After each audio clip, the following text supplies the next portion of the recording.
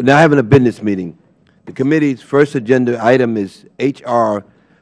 3243, legislation to promote flexibility in work arrangements and scheduling for federal firefighters.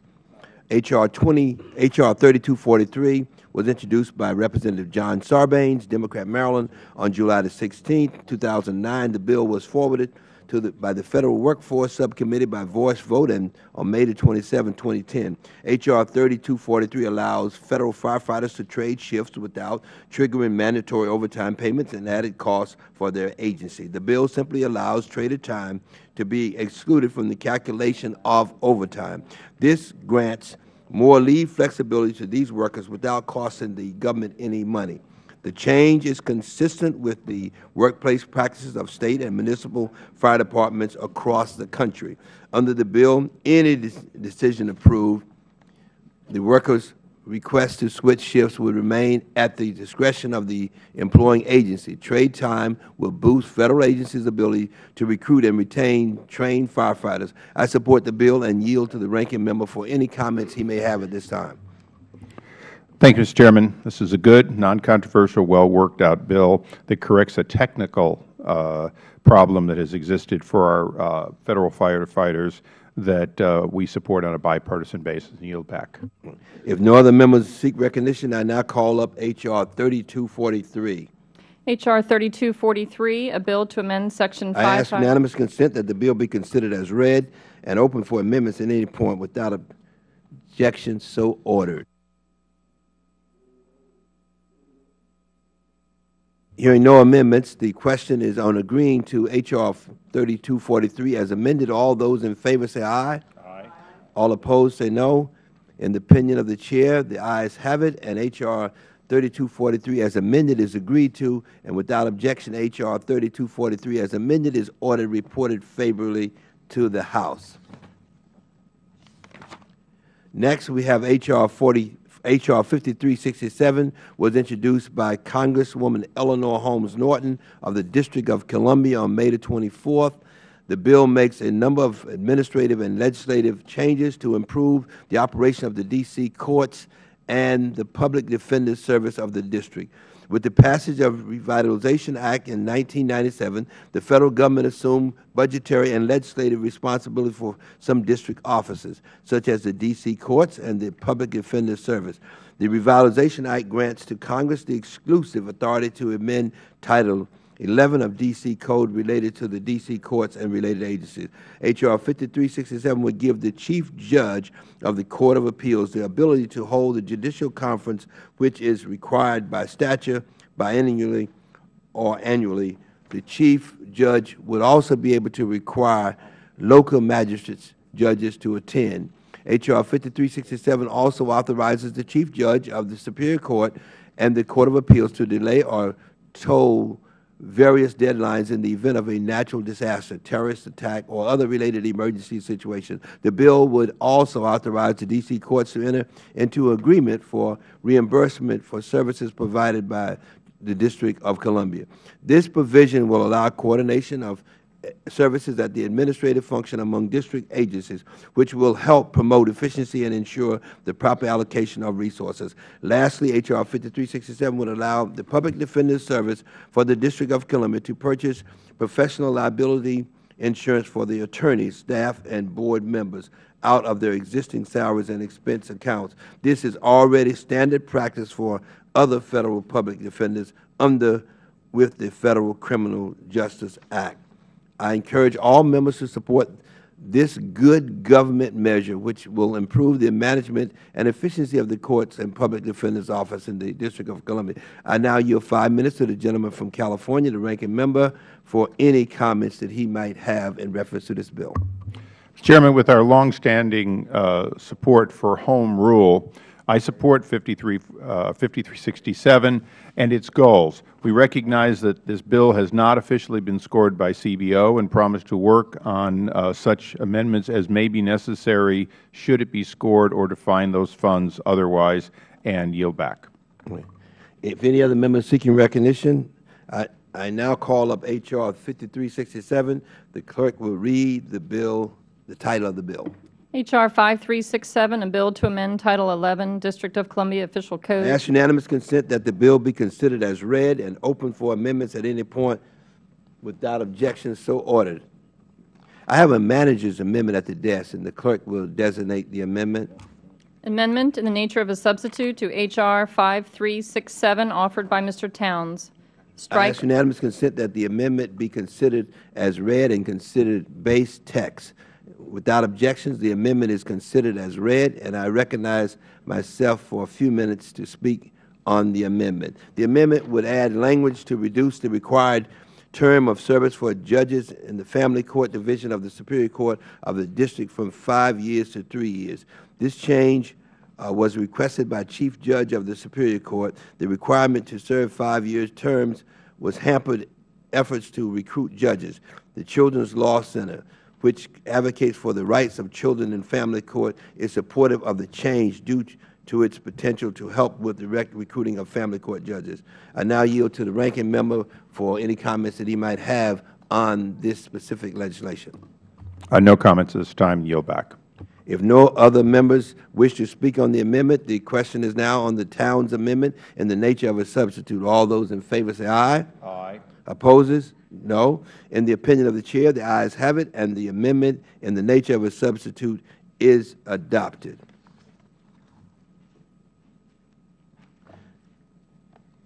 Are there any other amendments? The question is now on reporting H.R. 5367 as amended to the House. All those in favor say aye. Aye. All opposed say no. In the opinion of the Chair, the ayes have it, and H.R. 5367 as amended is ordered, reported favorably to the House. The committee will now consider H.R. 5702, which was introduced by Congresswoman Eleanor Holmes Norton on July 1, 2010. H.R. 5702 reduces the time that a vacant seat will be left open in the District of Columbia Council. Under current law, the District Board of Election and Ethics must hold a special election to fill a vacancy on the Council within 114 days after the vacancy occurs. There have been periods in the history of the Council where District residents remain unrepresented for nearly 4 months at a time. The 114-day rule is currently part of the Home Rule Act, a Federal statute. This bill would reduce the gap in representation for citizens of the District of Columbia. I now yield to the gentleman from California for any comments he might have on 5702. Thank you, Mr. Chairman. And once again, in the spirit of home rule, this is a decision for the people of the District of Columbia and their representatives. Since this is a consensus reduction that they have chosen, I fully support it. To be honest, Mr. Chairman, I would have supported their ability to rule make these sort of things without coming back to us. But for now, this is a good way to meet the current requirement. Look forward to broader legislation that would give these kinds of details normally done outside of our purview to the District of Columbia. But at this time, I support the bill and yield back. Right.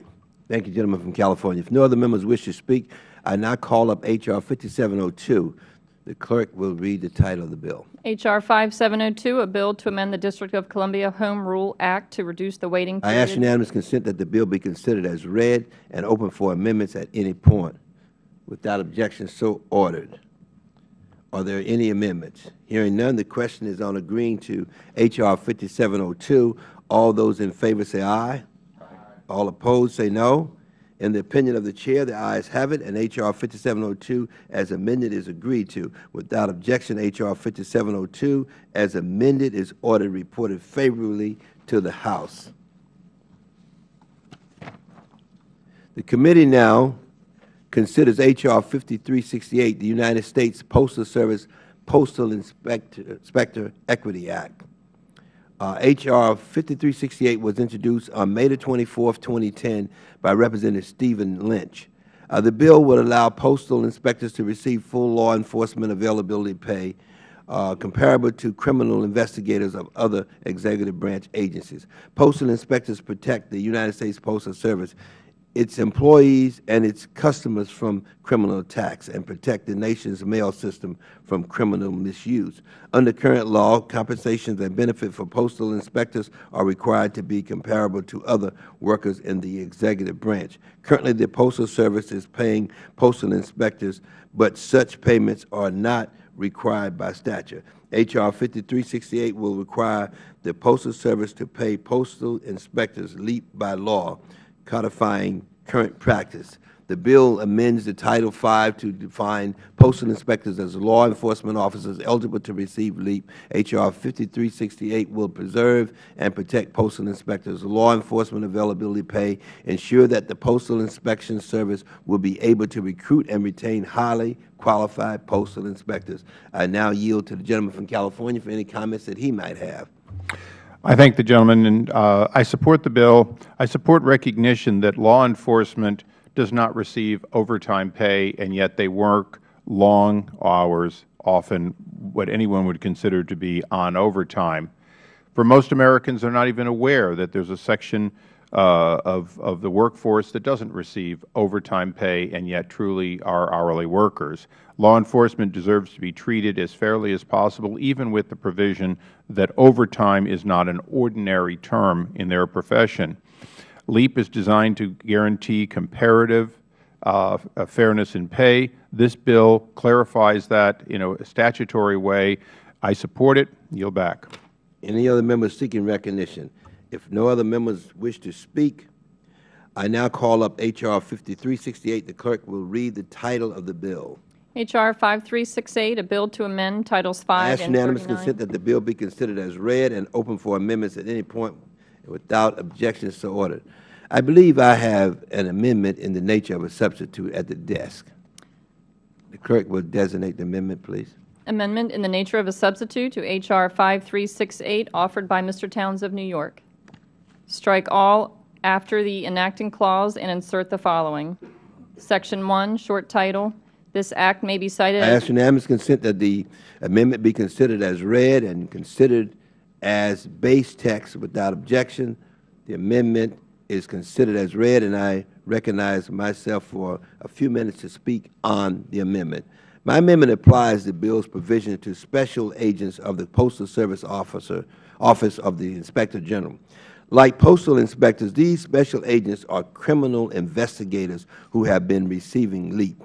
The amendment would codify this practice. The amendment also adds language requesting that the Postal Service, making the bill provision retroactive. The amendment would make it clear that as law enforcement officers who have been receiving LEAP benefits, inspectors and special agents are not eligible for overtime pay under the Fair Labor Standards Act. This is consistent with the treatment of other Federal law enforcement officers. And, of course, finally, the amendment will change the short title to reflect the addition of special agents of the Inspector General to the bill. I now yield to the gentleman from California for any comments that he might have at this time. I thank the Chairman, and this is a good technical correction. I might note that this bill has not been officially scored by CBO, but we do not anticipate receiving a score on this since the practice has already been to make these payments, and therefore support both the bill and the amendment and yield back. Right. Thank you, gentleman from California. Do any other members wish to speak on the amendment? If no other members wish to speak on the amendment, the question is now on the Towns amendment. All those in favor say aye. Aye. All opposers say no. In the opinion of the Chair, the ayes have it, and the amendment is agreed to in the nature of a substitute, is adopted. Are there any other amendments, any further amendments? The question is on reporting H.R. 5368 as amended to the House. All those in favor say aye. All opposers say no. In the opinion of the Chair, the ayes have it, and H.R. 5368 as amended is ordered reported favorably to the House.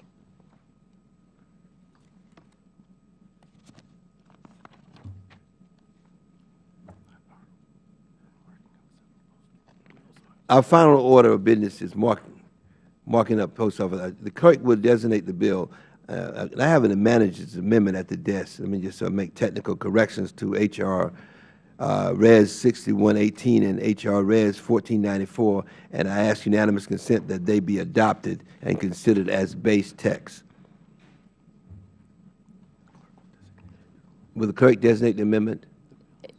To H-Res? The bills Okay. And Mr. Chairman, we're considering them in block. Is that on block, right? in block. Yeah, thank you. H-Res 1494, congratulating the champion, finalists, and other participants in the 83rd Annual Scripps National Spelling Bee. Without objection. H-Res 1529, commending Bob Shepard for his long and respected career as the public address announcer for the New York Yankees and the New York Giants. H-Res 1603, expressing support for designation of September 2010 as National Craniofacial Acceptance Month. H-Res 1617, supporting the goals and purpose of Gold Star Mother's Day, which is observed on the last Sunday in September of each year in remembrance of the supreme sacrifice made by mothers who lose a son or daughter serving in the armed forces. H.R. 4602, designating the facility of the United States Postal Service located at 1332 Sharon Copley Road in Sharon Center, Ohio, as the Emil Bolus Post Office. H.R. 6118, designating the facility of the United States Postal Service located at 2 Massachusetts Avenue Northeast in Washington, D.C. as the Dorothy I. Height Post Office Building. S. 3567, designating the facility of the United States Postal Service located at 100 Broadway in Lynbrook, New York as the Navy Corpsman Jeffrey L. Weiner Post Office Building. H.R. 6014, designating the facility of the United States Postal Service located at 212 Main Street in Hartman, Arkansas as the M.R. Bucky Walters Post Office. H-Res 1442, supporting the goals and ideals of United States Military History Month. And H.R. 5877, designating the facility of the United States Postal Service located at 655 Center Street in Jamaica Plain, Massachusetts as the Lance Corporal Alexander Scott Orodondo United States Marine Corps Post Office Building. Having satisfied the committee's criteria, each of these measures are worthy of support, and I therefore urge their adoption. Does the ranking member have any comments at this time? Mr. Chairman, we reviewed the postal namings and commemorative resolutions before the committee today and find that they meet the standards of the committee. I would like to thank the Chairman for his work on H.R. 6118 and would yield the balance of my time to the gentleman from Tennessee, author of one of the bills. Well, I thank the gentleman for yielding, and I simply want to say that I appreciate the Chairman taking up H.R. 1442, the resolution about a Military History Month. This has been submitted at the request of one of my constituents, a great historian, Ed Hooper, and it's often been said that a nation forgets its past at its peril, and certainly the military has played an extremely significant role in our history. This resolution creates a Military History Month and recognizes that important role, and I ask unanimous consent to place a statement in the record concerning that legislation. Thank you. Without objections, so ordered. This concludes our business. That's California. I'm a gentleman from Washington, D.C. Thank you, Mr. Chairman. I just want to say a word about the Dorothy Height. First, I want to thank the committee for passing my other two bills while I was on my way here, and to say a word about the Dorothy Height naming bill. Dorothy Height was an icon of the movements for women's rights and civil rights. We are naming, or would like to name, and this bill is about naming the old Central Post Office near Union Station after Dorothy Height. I very much appreciate that the committee has considered this bill along with my other two bills before adjournment. I yield back and thank you again, Mr. Chairman. Mr. Chairman, I ask that my statements for all three bills be entered into the record. Without objection, so ordered. I ask unanimous consent that the measures previously designated and amended be reported favorably by the committee. Without objections, so ordered. We have one more bill to consider today, which we will take up at the conclusion of today's hearing. So we will now recess the business meeting and reconvene at the conclusion of the hearing. So we have a second panel that we'd like to call up.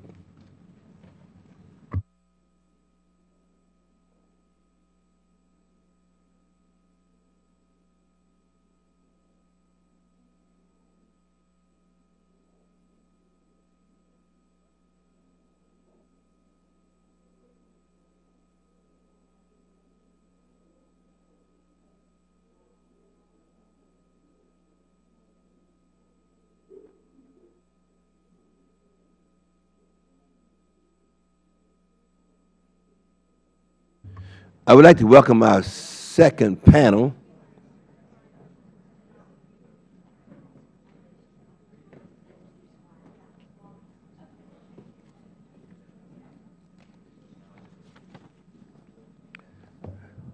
Mr. Stuart Bourne, Jr.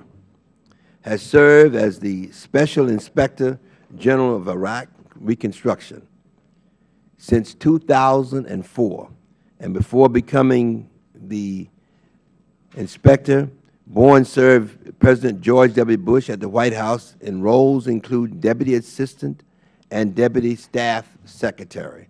Mr. Bourne also served on Governor George Bush's staff and as an Assistant Attorney General of Texas. Mr. Bourne spent 4 years on active duty in the United States Air Force. We welcome, and of course, as we do with all of our witnesses, we swear you in. Raise your right hand. Do you solemnly swear to tell the truth and the whole truth and nothing but the truth? Let the record reflect that he answered in the affirmative. And of course, I'm sure you know the rules that, you have 5 minutes, and of course, as you know, after 4 minutes, the yellow light comes on, and then after that minute, the red light comes on. And of course, yellow light means sum up, red light means stop, and which will allow us an opportunity to raise some questions. And you may begin.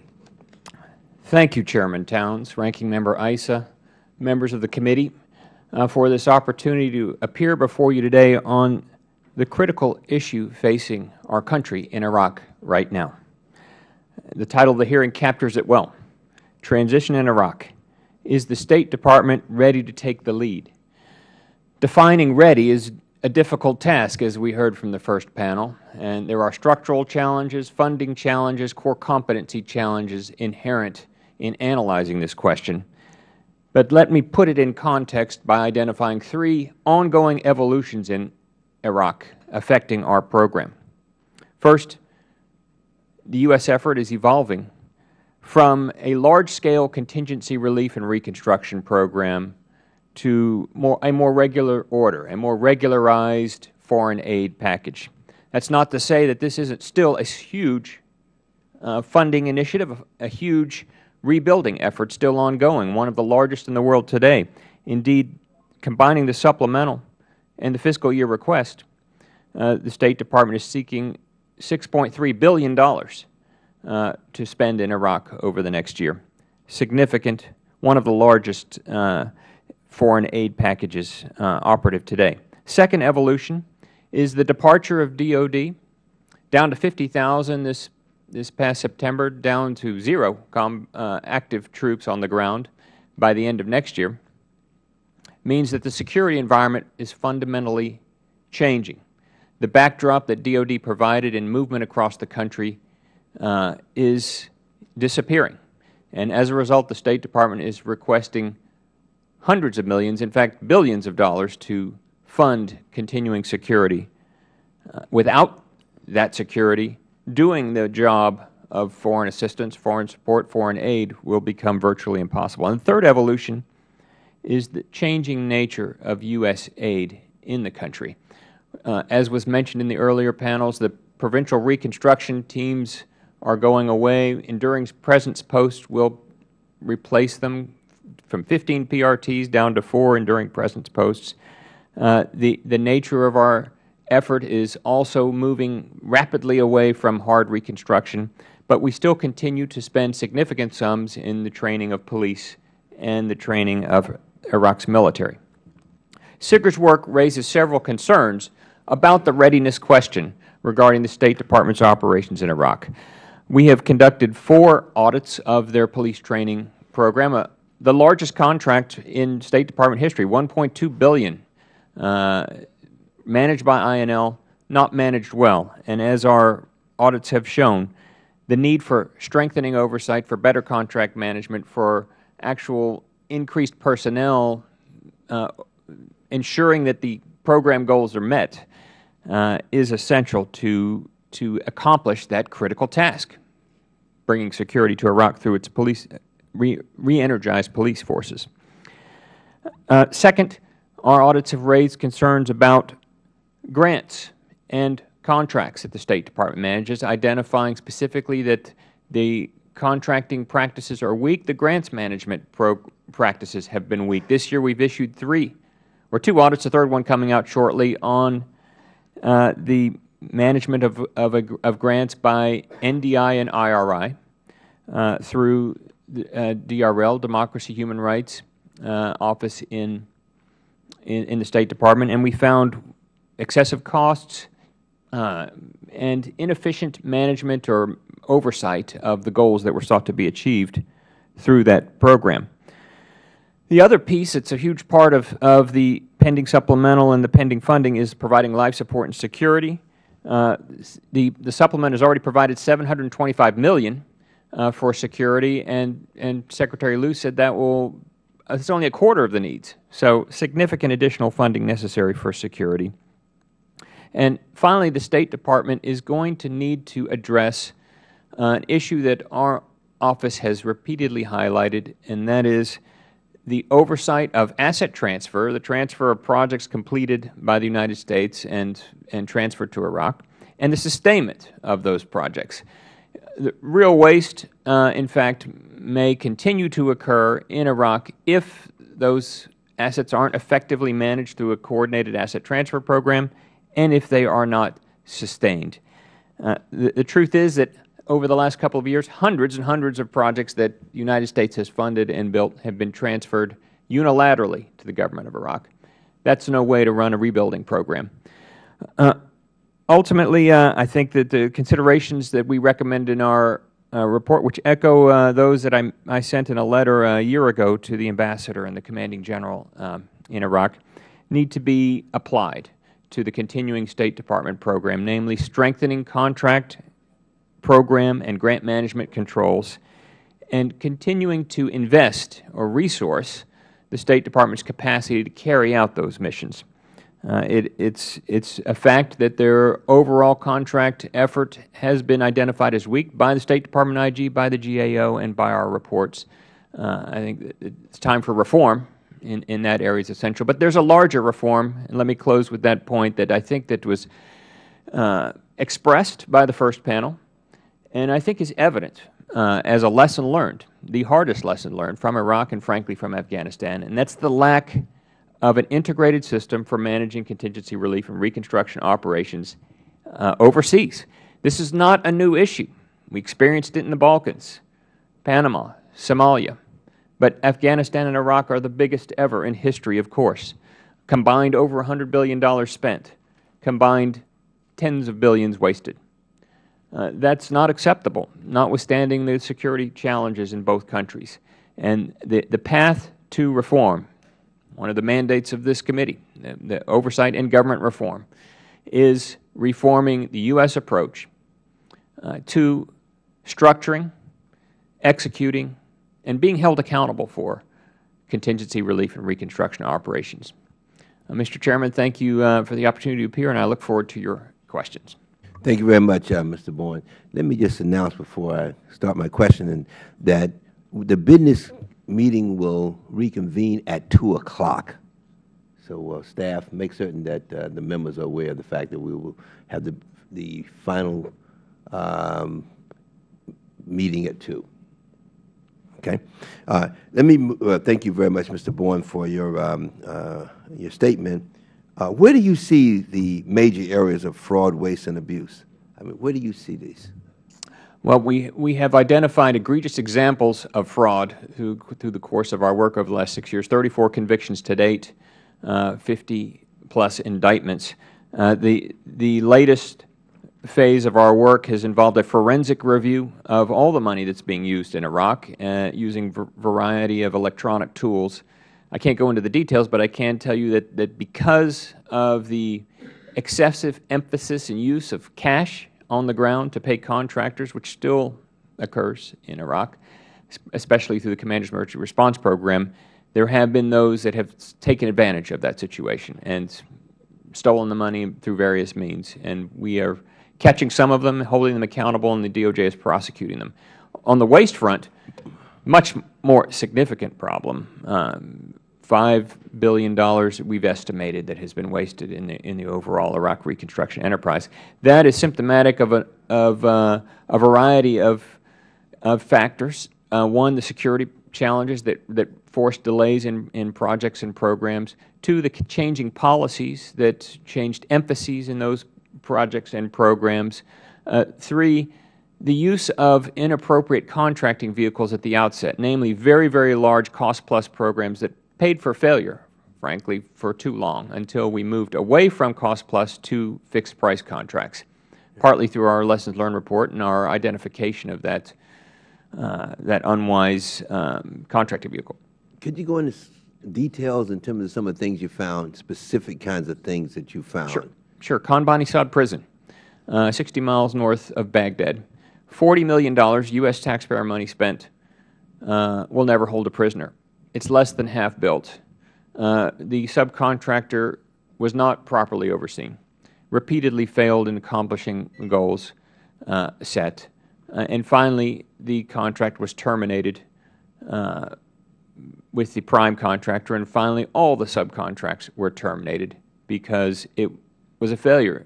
This is emblematic or perhaps the poster child of poor planning in Iraq, in that the Deputy Minister of Justice told us when we interviewed him on this inspection that the Iraqis never wanted that prison up in Diyala province anyway, and it should never have been started. So a failure in planning, a failure in contract management, a failure in program oversight, and ultimately $40 million wasted.